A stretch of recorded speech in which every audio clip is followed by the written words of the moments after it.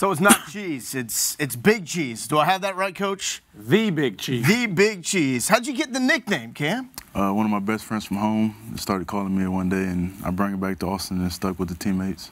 This is what I'm talking about, the smile right here. Who makes you smile the most? How do we get that out of you? Who does it the best? I think Coach does it. That makes me smile a lot. You know, he's always positive with me. He always says great things. And, you know, great dude to be around. You want to show him our high five? Yeah, come on. Good touch. I like it. So we got the good vibes going. We're not lost in the sauce, are we? Nah. Okay. Lost in the sauce. Okay. So that did happen to him in the App State game a couple times, though. Did it?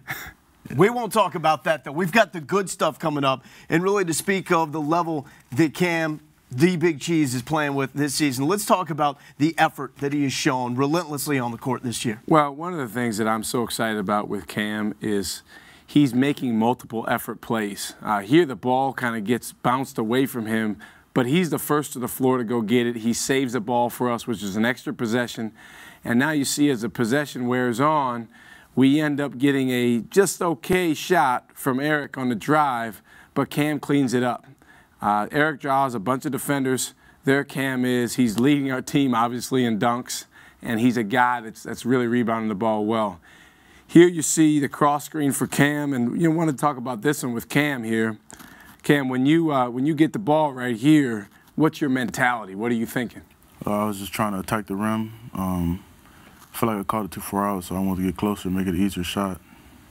But obviously I came up short, so wanted to battle for the rebound and end up getting it. Yeah, and you know, Lowell, this is maybe my favorite play from Cam all season long because, again, it demonstrates multiple efforts. 3 times he gets his hand on the basketball.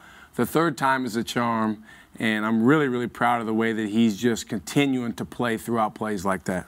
And we also see some effort when the big guy gets out running in the open court, and that's one of the things I don't think people realize with the Big Cheese is just how athletic, how soft those hands are. And here's a great example. There's no question. I mean, Cam is one of the best guys in transition running the floor. Here you see him against the press. We'll utilize him to handle the ball some.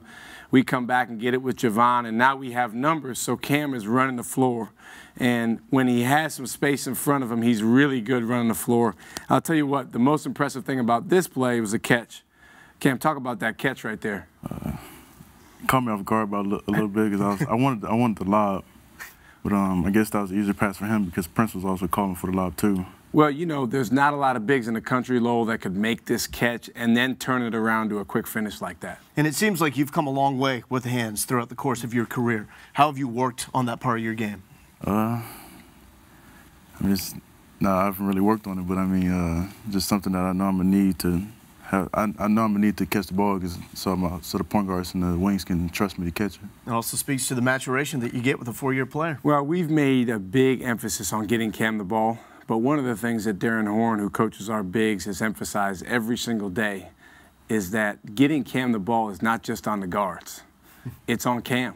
You know, it's on him demanding the ball, and then most importantly, when it's thrown in there, for him to catch it and do something good with it, and he's done a great job of that all year. Next example, we have the 2-man game working here with Isaiah Taylor. Yeah, Isaiah is one of the best guys coming off a pick and roll, and here you see us run a play where simply we're going to take advantage of a switch and get the ball back to him and then get the pick and roll. Now, one of the things that Cam does a great job of here, and we've really been on him about this, is screening effectively. We tell him, make a collision with that defender. But because he sets a good screen, it draws his defender. And now, again, Cam, after you screen, what are you thinking right now? I mean, hoping to get the pass from as he did pass it, but first thought was just to attack the rim like I did. Lowell, how would that feel to you just to do this one time? Well, I've had that experience on a 5-foot rim, but on regulation, that would probably make my life. That would be the moment right there. Well, you know, Cam's a guy that, again, when we put him in pick-and-roll situations, he's really done a great job sprinting to the rim, and his teammates found him there. And as we talked about in the previous segment, Cam is surrounded by shooters, and this is a great example of Cam using that passing ability to set them up. Well, one of the decisions that we try to make teams make is when Cam gets the ball, here you see us moving around the perimeter, we get the ball to him. Now, are they going to defend him with one player? And Cam, what's the rule when you got one guy on you?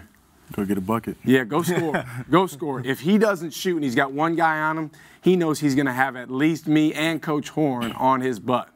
All right, but if he gets multiple defenders on him, Cam's a very willing and able passer.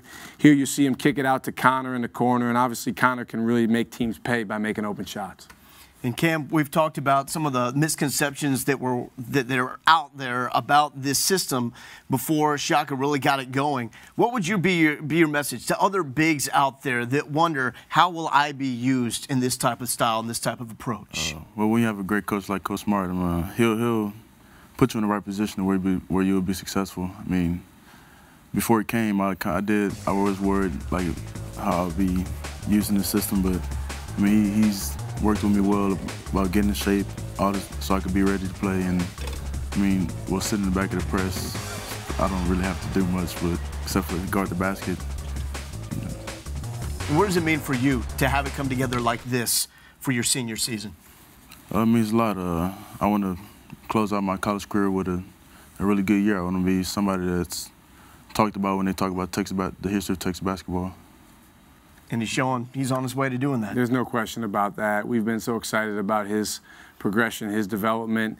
He's really bought into the plan, and he knows that he has a whole army of people around him that want to help him be successful. Let's face it, we all believe, as does Cam, that he has a chance to be successful even at the next level. So he's done a terrific job of buying in and focusing on right now what he needs to do, and that will lead to a great future. Mr. Cheese, thank you so much for your time. The Big Cheese, Cam Ridley, right here on set with us on Game Plan.